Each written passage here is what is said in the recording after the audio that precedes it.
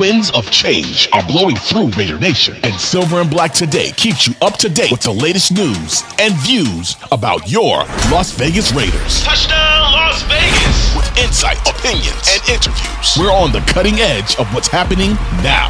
Now, with the latest on your Raiders and the NFL, your host, Scott Gulbransen and Moton.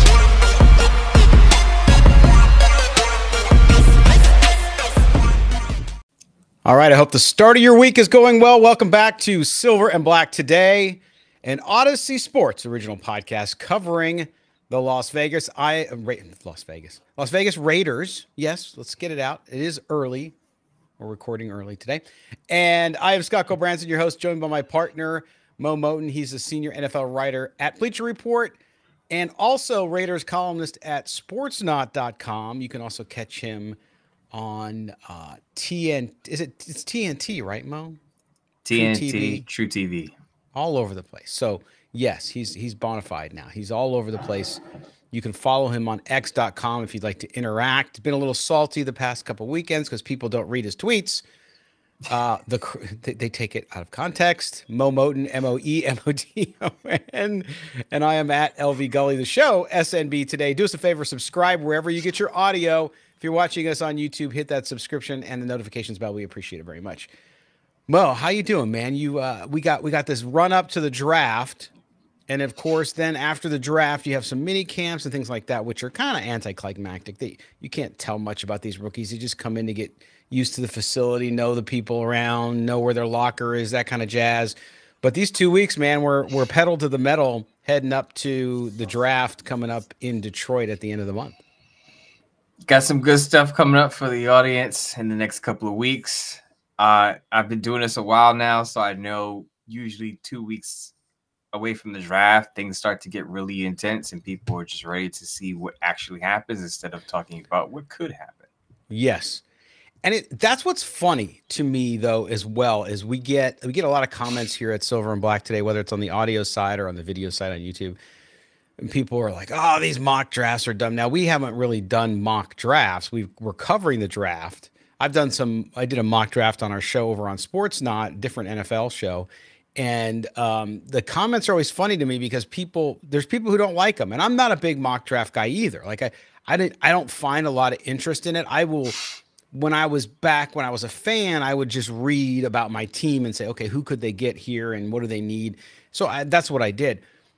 But the thing is, if people didn't read them and people didn't like them, then media companies like the one you work for, the one I work for, wouldn't do them because people wouldn't have an interest, right? But people do. I think it fills the gap in between really the combine and the draft. People want to read something and they want to kind of guess where their team's going to go. Some people don't.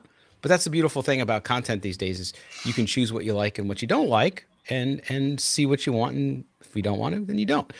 But today we are not doing a mock draft. Today we are going to highlight, as we did last week, we're going to highlight this show, the defensive line. The Raiders have needs on the defensive line. Some of you will say, wait a minute, they signed Christian Wilkins. They're good. No, you always need depth. You need some more help up front. Do they need help at edge? I don't think so. Could they draft an edge player? Maybe late in the draft, which is more of a project player. So we'll get into that, though. But we wanted to first talk about the interior of the defensive line because the interior of the defensive line, Mo, has been good, not great. We go back a couple years ago. It's improved from then. We saw the entire defense improve, obviously, last year towards the end of the year under Antonio Pierce. But the needs on the inside, you can never have too many, just like on the offensive line, depth, rotation, especially with the way Patrick Graham's scheme goes. The fact that they could get some more depth there, some of these rookies, or excuse me, veterans coming back, you think about who they have today. Obviously, they signed Christian Wilkins. They have Byron Young. Nesta Jade Silvera signed a contract. He was in the doghouse last year. Maybe he gets out this year. John Jenkins, Adam Butler, Matthew Butler, right? So those are your inside guys. Not bad, but also not amazing, and you certainly could use some depth. When you look at the interior of that defensive line, Mo, what is it that you're looking for perhaps in this draft for the Raiders to do? We'll get into the players in a minute, but what do they really need when you look at the inside of that defensive line? I think they really need a young run stuffer Now, I want to start off by saying Byron Young, I don't know where he is with this regime. Are they going to give him more playing time this upcoming season? Because he didn't really touch the field last year. He's a third-round pick. This wasn't like a 6th or 7th round pick. It's a third-round pick. Usually third-round picks, you want to at least get them on the field for a significant amount of time to see what they got, because those could be rotational players or starters. So I think the key to this is, what do they see in Byron Young? If they draft an offensive tackle relatively early before the 4th round, it doesn't bode well for him. If they wait until day 3, a 5th, 6th round, 7th round pick, then maybe they give him a shot. But I will still say, despite signing Christian Wilkins and re-signing Adam Butler and re-signing John Jenkins, you want a young run stuffer, a long-term guy, because those guys are on short-term contracts, the veterans. So I'm looking at maybe the Raiders in the 3rd to 5th round getting a player at the position. Yeah, no, and that's good that you said that, because that segues perfectly into how I want to set up the discussion here and let the listeners know. If you look at the Raiders, and as we stand today, things can change. There could be trade ups, trade downs. You know how it goes on draft day. But right now, Raiders 1st round, 2nd round, 1344 is the number pick.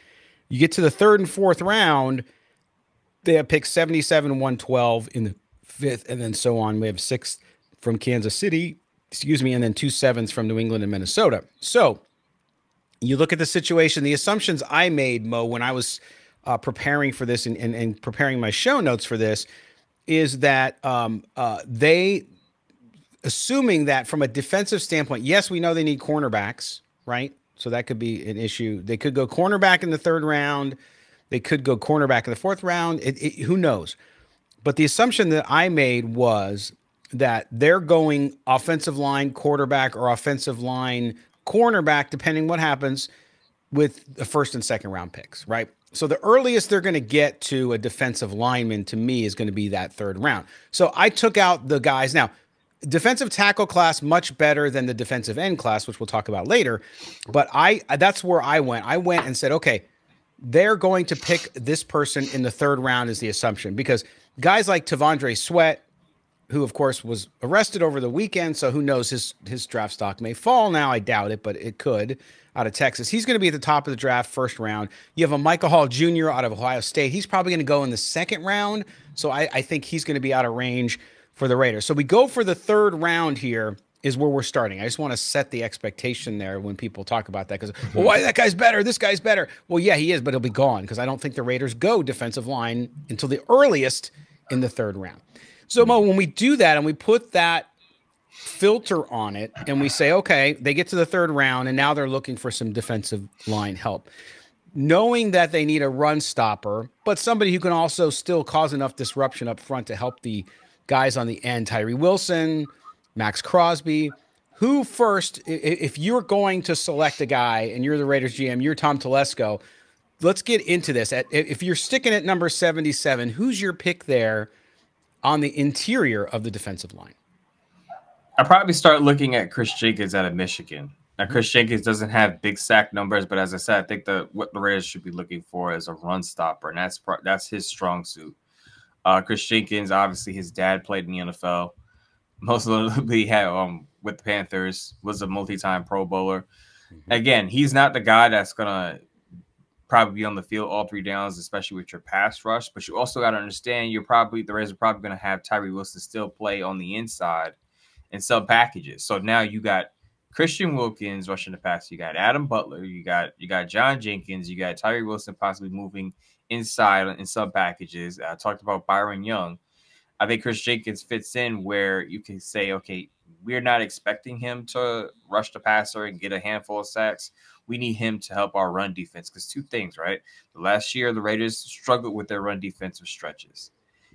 Those Charger teams that Tom Telesco built, what did that defense struggle with for years? The Chargers have struggled to stop the run. Yes. That's been their biggest problem, and those are Tom Telesco built teams. So I think maybe he corrects that wrong with the Raiders and he focuses on run stoppers when he picks defensive line.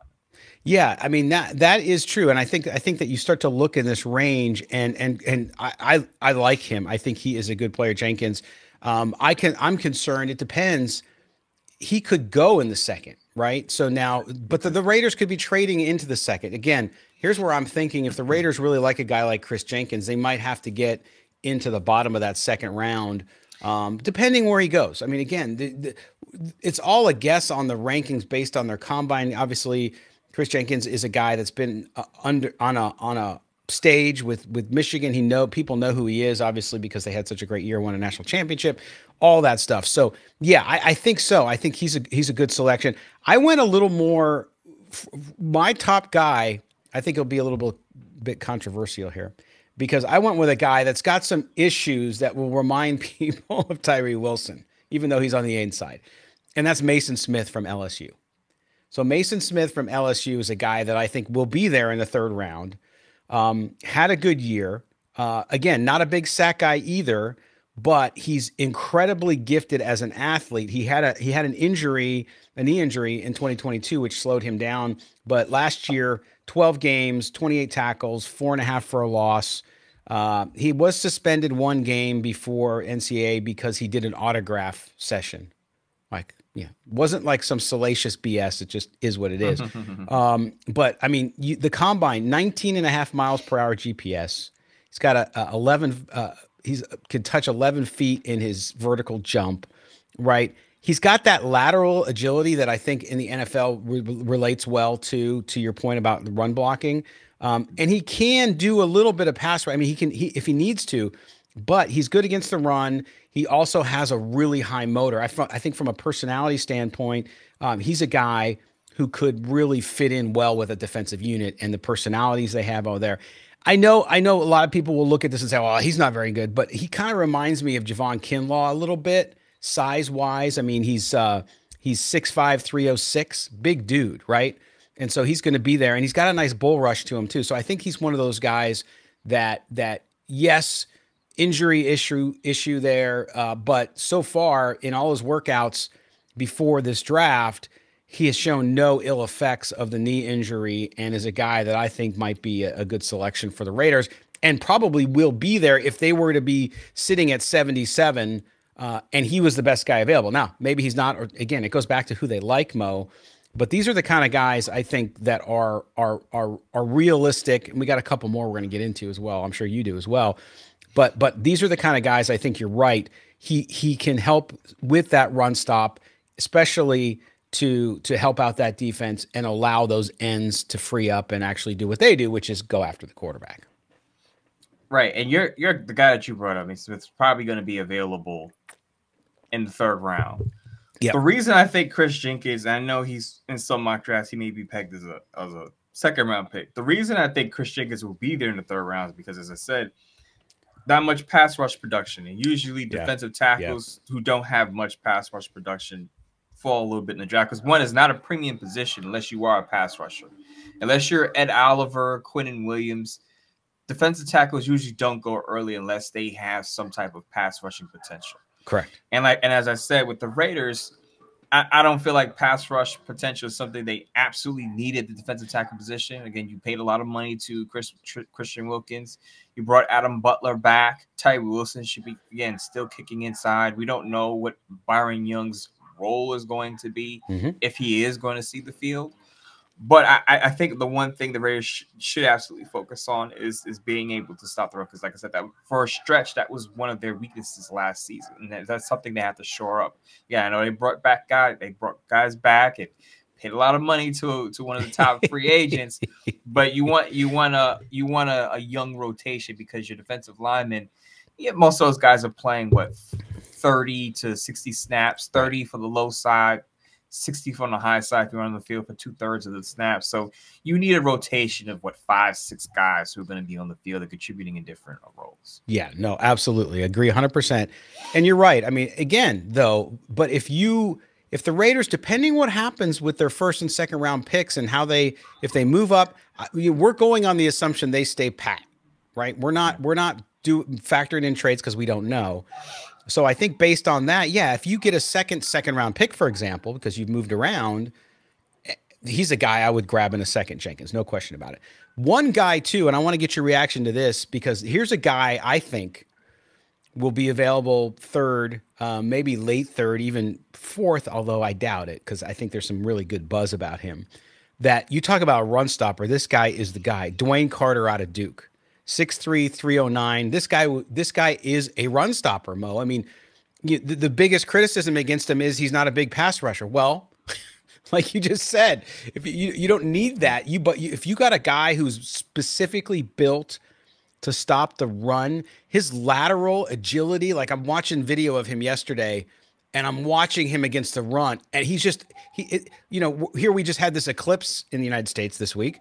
He like blocks out the sun when it comes to the running game. I like Dwayne Carter and I think at 6'3", 309 and his low center of gravity, what he's able to do, his hands, if you watch his hands in the rush, and that bull rush I talked about before with Mason, he's the same. That bull rush that he does disrupts the offense and the play, especially on a running play where it's a little more slow developing. And so I think he's a guy to watch for too. See, I say it's a decent pick. When I'm looking at defensive tackles and I know we're going to talk about edge here in a minute, but there are a lot of I would say tweener guys where they're about 6'3", 6'4", 280, 290. And you're wondering, okay, depending on where they go, are they going to be odd man front defensive ends, where they're expected to stop the run more? Are they going to be even front defensive tackles? I think it's going to be up to these teams to decide where they fit. As far as Patrick Graham is concerned, I think, and this is why I said that the Rays are going to focus on a run stopper with maybe some pass rush ability, but not specifically may not be that person's or player's strong suit, is because if you look at Patrick Graham when he's with the Giants, right, he had Dexter Lawrence. And we talked about T'Vondre Sweat earlier, got in trouble with DWI, I believe. He would have been the perfect pick. I'm not saying he would have been, Dexter Lawrence, but when you look at a player who's massive in size, I believe over 360. Now, there was a report that came out, I believe it was Dane Brugler of The Athletic, said that during interviews, T'Vondre Sweat had to talk about how the party life was behind him. And now this coming up, it could hurt his draft stock. And I know a lot of Raider fans have had him in their mock drafts in the second round, some maybe in the first round. When I was talking about Byron Murphy II, a lot of people prefer T'Vondre Sweat for that reason, because he's more of, I guess, a run stopper, and that's what the Raiders needed. Yeah. Now, with this arrest happening, I'm not saying the Raiders will take a chance on him, but if he's available in the third round, do you consider it even with the recent arrest over the past weekend? And I think it's actually something to think about. I know in past regimes have hammered character, and things have happened even with those character players, that you can't predict. So I'm wondering, is he worth the risk? If T'Vondre Sweat is there in the third round, is he worth the risk? Because I think he fits what Patrick Graham wants to do with his team. It's a great point, and that's where I talk about too. If he falls, I mean, it reminds me a little bit, although obviously not because he was a much more highly rated player, but Jalen Carter last year. Remember Jalen Carter? Raider fans wanted him, and of course he goes to the Eagles, has a nice season there. But even though the Eagles fell apart, so you see that, and so does he go out of the first round? It depends. If he falls into the second round, if he falls into the mid-second round, the Raiders are at 44. I don't think they take it at 44, like you said. But if he falls below that, I would try to trade up if and get him if you can. If it's going to go late second round, like you're saying, Mo, let's say he fell that far, then dang, I try to move up. I try to move up in the second round. If I've addressed all my other needs, if I've addressed my offensive line, my quarterback or whatever, cornerback, whatever they decide to do, then jump up there. So yeah, I think that it's an interesting thing to watch. It was a DWI. It's a Class B misdemeanor in Texas. But to your point, the interviews at the combine, a lot of it was about him saying, I'm not going to party anymore. I'm not going to party anymore. We don't know the full story yet on the DWI, what happened, right? So we'll see. The Raiders have to make that judgment. And you're right. Is Tom Telesco, unless Mark Davis is a guy saying, listen, if you got somebody who got arrested, you're not drafting him, then we don't know what Tom Telesco's record is. I don't recall anybody in the Chargers when he was there having issues like that. I'm sure there were. I just don't remember. So We'll have to check into that. I do want to say this, Mo. I have a late round dark horse at defensive tackle that I really like, and he did go nuts at the combine, and that's not only why I like him, but that's Braden Fisk from Florida State, 6'4", 295. I mean, the speed, he had a 4.78 40 at 292 pounds. At the combine. Okay, vertical, all those things. He was like a freak of nature from a physical standpoint at the combine. He's a guy too who does show some pass rush ability, but I will tell you that because he's able to move so quickly, he really is another guy that shows with his upper body strength and the physicality that he has. I think he would be a good run stopper. This is a guy I think you can get. Even with the great PR he's gotten from the combine, you could probably get him in the 4th, maybe even 5th round, depending how much the buzz holds over into the draft. But he's a guy I like as well. See, I think Braden Fisk is going to go on day 2. You think so? I do, because now I know he transferred. He was at Western Michigan for 3 years and then transferred over and had a breakout at Florida State. And he has the pass rushing numbers. If you look at, it's not always about sacks, but pressures too. He has that. And I think with the combine that he had, Daniel Jeremiah couldn't stop talking about him during that broadcast. And I'm not saying that alone is going to boost his stock, but the pass rush production at a big time school, Florida State, then showing out at the combine, I think is going to help him. And I think he'll go mid-late day 2 for a team that's looking for a penetrating defensive lineman, because he fits that three technique role that you need in even man front. So I think he's going to go a little earlier if he's available for some reason, because he's not the greatest run stopper. I wouldn't say he's the complete defensive tackle, and that may knock him down, a round or two, depending on what a team's needs are. But if a team needs, a guy's going to come in right away and be able to penetrate and get into the backfield, Fisk could be that guy. Yeah, I see him in my mind, because he is a beast. I see him in my mind with Crosby on the end there, and just the possibilities are crazy. He does have great pass rush moves, but even if he doesn't, to your point, even if he doesn't get the sacks, the fact that he can make the penetration frees up Max Crosby or Tyrell, which side he's on. And man, I can just see that. But yeah, I think you're right. It just depends how things. You get to draft day, even if somebody's had a great combine, you're right.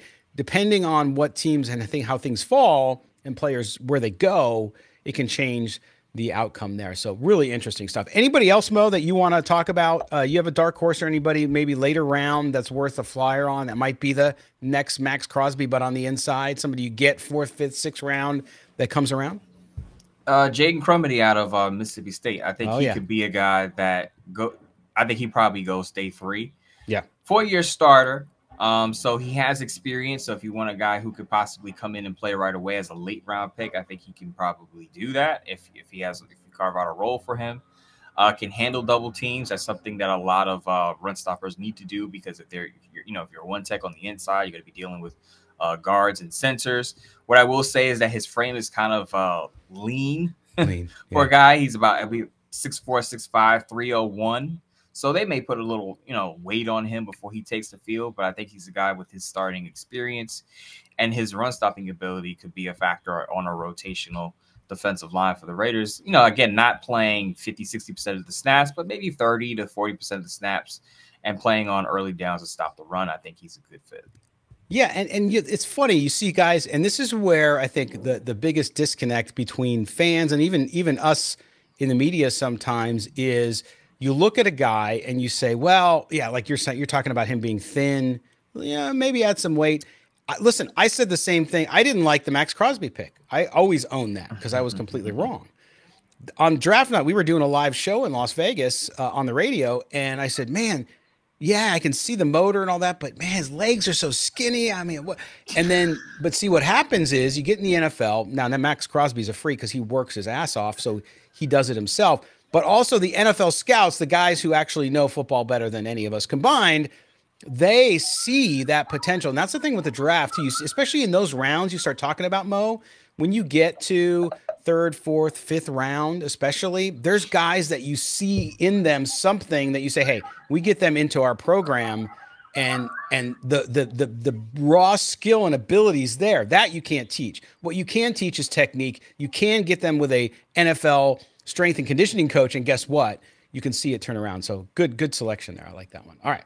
Good deal. The one thing I'll say about, I don't worry about weight unless a player is just totally like, completely undersized. Like you get those 235-pound edge rushers in an even man front. That's not very good, because if you're on the end, maybe if you're on an odd man front, fine. But usually you get to the NFL, you're going to have a personal chef. They're going to give you, weight training program.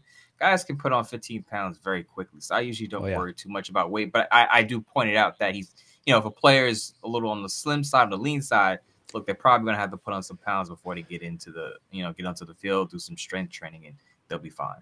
Yes, absolutely. It'd be interesting to see what Tom Telesco and Antonio Pierce, who they like, who's on their board. We are just a few weeks from finding out if they go defensive tackle. All right, we're going to take our break. When we come back for our final segment on this edition of Silver and Black today, we're going to talk about defensive ends. I know you're saying, well, we don't really need edge players. Well, you always look, and you never know who's out there. And we'll get back, and we're going to talk a little bit about the edge and the Raiders defense, as it is our focus on this Tuesday edition of Silver and Black today. You're with Mo and Scott. We're coming back right after these words. Welcome back, Silver and Black today, the Tuesday edition. You're with Scott and Mo. We're glad you're here. We appreciate it. Make sure you subscribe to the podcast wherever you get your audio. If you're watching us on YouTube, subscribe and hit that notifications bell. We appreciate that very much. We are talking all defensive line today. Yes, where you win in the trenches. We'll talk about offensive line. We talk about quarterback. We'll get into the defensive backs on Thursday, right, Mo? That's what we're doing. Talk about cornerbacks and safeties. And cornerbacks. And then people are out there, what about linebackers? Oh, the Raiders have linebackers? Yes, they do. We'll get into that. Spillane had a great year. Linebackers exist? Yes, they do. It's a different world that we live in now, Mo, with the linebackers, and the days of the Lawrence Taylors and all that are gone, but they're still there. They're still important, and we'll talk about them too. But we are on the defensive line. We talked about tackles in the first segment. This segment, we're going to talk about edge players. Not a huge need for the Raiders, unless you are one of those people in the Tyree Wilson is a bust camp. Then perhaps you think they need an edge player. Which you shouldn't be yet. You should not be. It's way too early to call. Yes. A bust. And I will say we'll just start there. Under Antonio Pierce, I thought Tyree Wilson came along nicely at the end of the season. Remember, at the beginning of the season, Mo, you made the point last year of saying, hey, if we get to the middle of the season, that's when you would expect him to start showing something. Now, it took a little bit longer, but he was coming off the injury. And I thought he did, especially the last 3 or 4 games. Tyree Wilson you heard his name called. It was like, wow, okay, good. So we're starting to see it. He did move inside, outside. When you talk about that, Mo, explain to folks, Tyree Wilson drafted as an edge player, but we saw them move him inside, outside. He had that kind of that hybrid role. Talk about why perhaps the Raiders did that, why Patrick Graham, maybe to get him going and to start seeing what he does well, and the scheme, why Tyree Wilson was moving inside and outside. Well, you saw it first in the Dolphins game. I think that's where you saw it first, and you saw it more against the Minnesota Vikings. And what you're trying to utilize is Tyree Wilson's quickness over guards, interior offensive linemen. So he's going to be a lot faster, off the ball than most interior offensive linemen. Because remember, at the beginning of the season, the knock against it was he's not getting off the line of scrimmage very quickly. And then over time, that improved. I remember, I'll never forget, Baldy from the NFL Network was going off on him for being so slow off the line of scrimmage, and that improved over time. And again, when you're faster than interior offensive linemen and you have Tyree Wilson's strength at his size, 6'6", like in the 270s, 280, then you can be able to beat guards, in the backfield against the run and be able to get to the quarterback. So you're trying to utilize his physical traits versus him outside against more athletic offensive tackles. And they could probably body him off the line of scrimmage. Mm-hmm. And he's going to have issues getting to the quarterback. But against slower or slow-footed guards, he can have an advantage, and that's where you're trying to unlock his pass rushing potential. You saw a little bit of that, as you said, at the end of the season. Yeah, and I think a really smart move by Patrick Graham and Antonio Pierce, because when you have a player like that, you have normally you have a rookie, right? Rookies got to come in and find their way in the NFL. Some do it really fast, some it takes a little bit of time. You gotta build confidence. I think they saw that too, to your point, Mo, about beating the slower guard versus having to take on a tackle, and they faced some really good ones this past season. So to me, getting him that confidence, does that mean he'll remain inside outside? I think that's a little bit too of what Patrick Graham has dreamed up and said, you know what we're going to do? We're going to give you different looks so you don't know what's coming. So you might see Tyree Wilson out there on the end, and then suddenly you're seeing him on the inside in the NFL. Now they have tape from last year, obviously, but it just gives the quarterback a difference. Like, wait, this guy's lining up inside now. I have to worry about him coming up the middle versus or hitting the other gap. So to me, really smart. Does that mean he won't play end? No, I think you move him in and out depending on what personnel is. To your point, a John Jenkins versus a Tyree Wilson on the inside, very different type of players and different types of speed. So really interesting stuff. And I think that you start to look at, could the Raiders be in the market in the draft, especially because they're not going to go out and sign a big free agent edge player. They're not going to do that. But do they go get somebody in the draft, a developmental project? Because I'm thinking this is at the highest I can imagine them taking an edge player in this draft, depending on what happens, is really, like you said, day 3. Fourth round, no, I don't see it. Maybe fourth round, depending on where they end up. But I'm thinking more 5, 6, and 7. And so you start to look at that and frame it from that perspective, Mo. Who catches your eye? These are all going to be players that have to develop. These are not players that they're going to have come in and start or get a significant amount of snaps, unless they go crazy in camp. That can happen. But overall, these are players that they're looking at and saying, hey, they're a good talent at that level, at that round, great value with a lot of upside on the athletic piece of it. Who kind of jumps out at you when we use that as our framing? I'm going to sound like a Washington homer here because I talk about Michael Penix, I talk about Troy Fautanu. I'm going on the defense side of the ball, and I'm going to talk about Braylon Trice out of Washington. Trice. I think he could be an option on day 3, about 6'3", 245. I believe he was a team captain, so there are some leadership qualities there. Of course, you're not asking to be a leader because you got Max Crosby in that position group, but it's good to have add players with leadership qualities. He has the sack production. I think he has the frame to play right away. He's not a skinny frame kid coming in. I don't like to use the word kid, but he's not a skinny frame player coming into the NFL. I think he can immediately, if you want an edge rusher who has some upside and you're worried about maybe signing Malcolm Kuntz because you may lose him, I think Braylon Trice could be the guy to step up and fill a rotational role. Yeah, and I think that he's a player though. I think with his raw ability with NFL coaching, that he would actually see a significant amount of time because he's a player that you could probably get.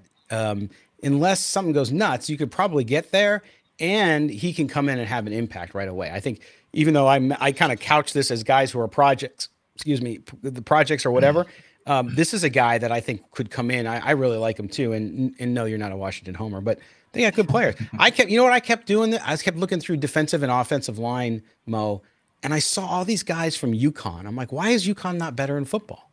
They have all these guys.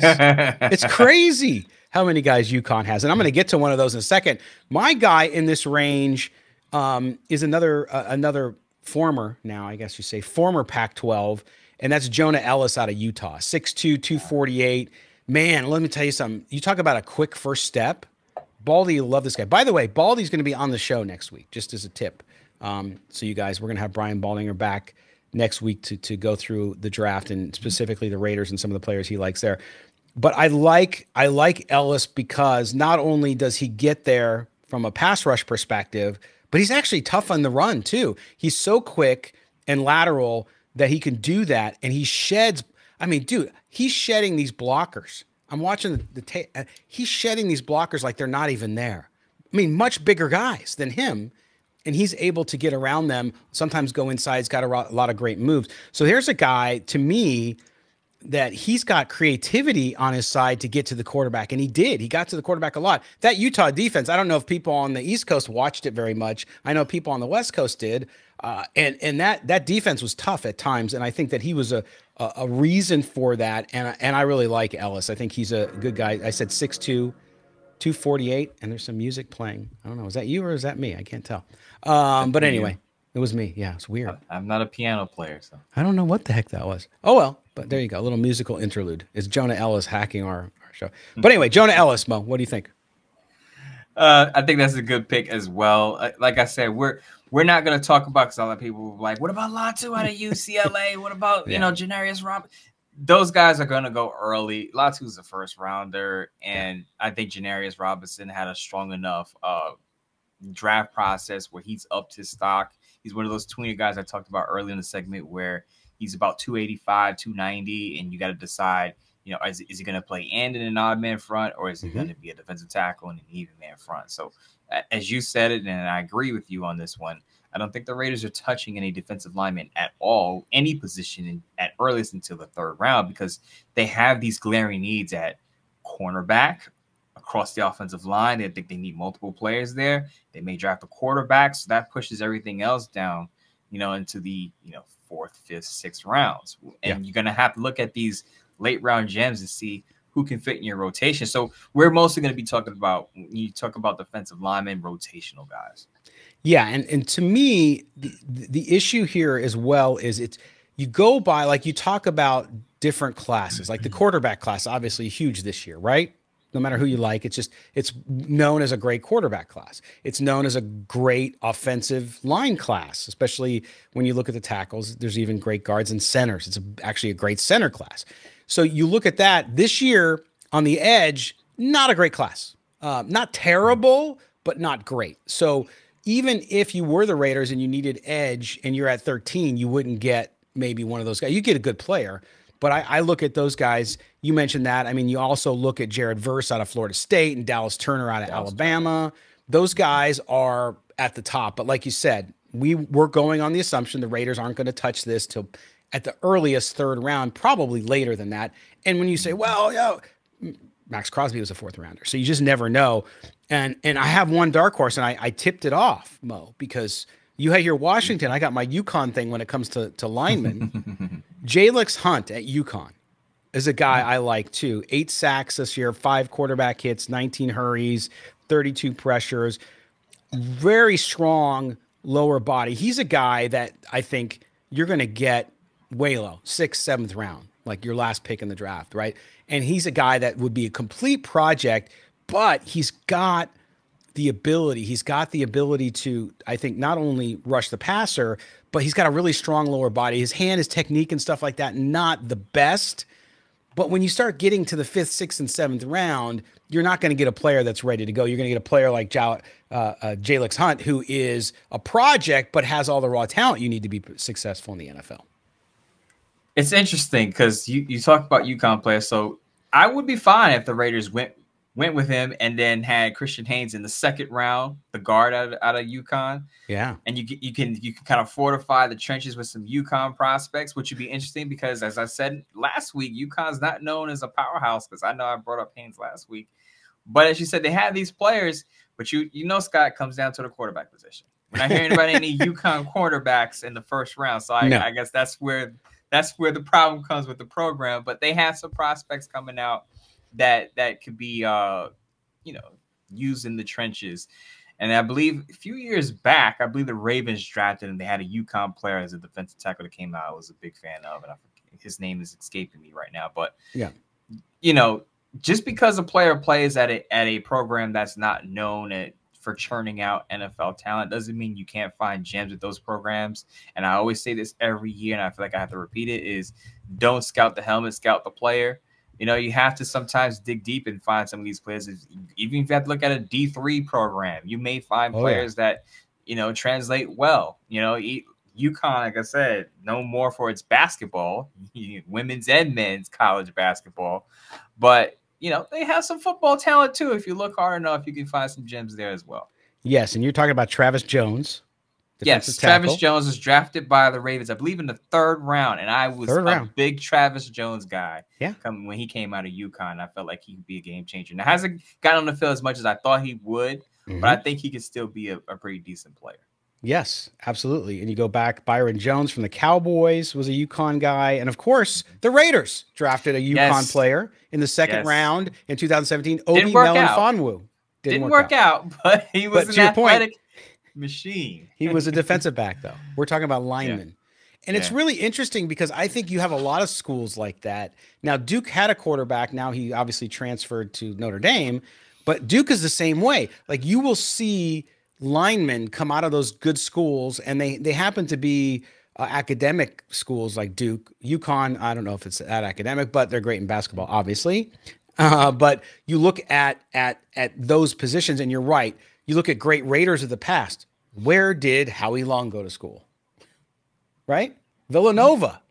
Villanova football, no way. Forget about it, right? Big East. Exactly. So it's your point. Don't scout the helmet, you scout the player. And so that's why I'm looking. I mean, it surprised me too, because I really didn't. I'm going to start paying more attention to UConn this college football season just to watch their linemen, because they got some kind of factory going there. So what's the lesson we learned today? If you need some guys in the trenches, you need a pass rush, look to the Northeast. I know we're known for our basketball up here in the Northeast corridor, but we have some guys who can bang in the trenches too. Yeah, and the Big Ten, I mean, as you mentioned, Chris Jenkins at the top of the show, a tackle, but remember, you're probably just old enough, Mo, that you remember the days when Nebraska was where, like, Nebraska would just pump out offensive and defensive linemen constantly. It was just like 1 year after that. Now that's not happened in quite a while. Ndamukong Suh. Yes, and Ndamukong Suh, exactly. So those guys. But to me, that's where, if the Raiders are interested in a guy, and they may do that late in the draft, but yes, they need cornerbacks. Safety, not a great class again, but we're going to get into that next episode when we talk through that. But I think that there's no question that the Raiders, again, you start to look at the defense. The defense is further along than the offense at this point. And they showed that at the end of last season. So what do you do now? You say, okay, we got a really good core. We got some glaring holes. Obviously, you need another outside cornerback. And to me, you need that inside defensive tackle. You do that along with the guys like the Chris Jenkins and so on. Then suddenly you're building depth, and Patrick Graham can keep it fresh and rotate those guys, which we saw him do. And to me, Mo, that makes a huge difference. So I think that people will be all excited about the first and second round pick, and so will I, because that's where you need to address those big holes. But we get to the third and fourth round, I'm going to be just as interested, because I want to see how they're going to build that depth, and if they can get a player who can come in right away and help out in that defensive front. I'm interested to see what positions they feel they need depth at. Where's their urgency when it comes to depth? I think the urgency should be at linebacker, because Divine Diablo and Robert Spillane both only have 1 year left on their deals. I think there should be a little bit of urgency at safety, because I'm not a big Marcus Epps guy. Is he solid? Yeah, but is he a playmaker? And then, of course, they need a starter at the cornerback position. I don't think depth is the issue. They got Jacorian Bennett who they can develop. But I'm wondering, do they go linebacker safety with their depth, or do they continue to focus on the defensive line, where they focused on during free agency adding or bringing back and adding multiple players? So that's going to be interesting to see where that balance comes in. If you add in the offensive side of the ball, do they add another running back? I think they should add another running back. When we talk about running backs on this show, I'm going to be excited for that position, because there are three guys that I really like for the Raiders specifically. But they can address depth at multiple positions after they address their glaring needs. Yeah, I think so too. And because they have, you look at, they have 2, 3, 4, 5 picks, fourth round, 4th through 7th, right? So that's helpful. And again, this is where you get it. Look, a 7th round draft pick, you'd say to yourself, well, that's a gamble. You just never know. They could make it. They might not even be there. But you look at some teams in recent years. We use the Chiefs in the Raiders' own division, who had guys in the 5th and 6th round that were playing significant time over the last couple of years. So if you go in with your board and you have the opportunity to address the holes and also to build depth at certain positions, that's what you do. But clearly, the two glaring holes got to be picks 1 and 2, I would think. And then we'll see. They might be trading around and getting more compensation in this draft, or they might do what they need to do in this draft and say, you know what, we gotta figure out who's on the street, who we can bring in as a stopgap, and then we'll address that next year. It's always about trade-offs, Mo. You can't go into every draft. Very rarely, we've seen a couple teams do it in recent seasons, but very rarely can you go into one draft and get everything you need and address it all. Here's my strategy for late round picks, because I know a lot of people think about 6th and 7th round picks and they're like, oh, it's just a throwaway. Who cares, right?